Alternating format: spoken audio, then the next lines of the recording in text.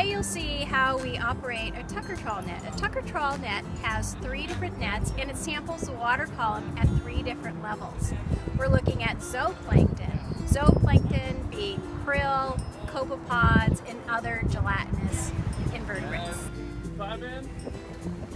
The zooplankton, after it's caught in the net, is washed down through the cod end, and then we separate it out in the lab, count it, and quantify it. This information about the quantities and quality of the zooplankton gives us a lot of good information on the health of our marine ecosystem. In years where we have an abundance of krill, we also directly see a good abundance of seabirds and marine mammals. In years where the krill is either smaller or fewer, then we will see fewer birds and fewer marine mammals.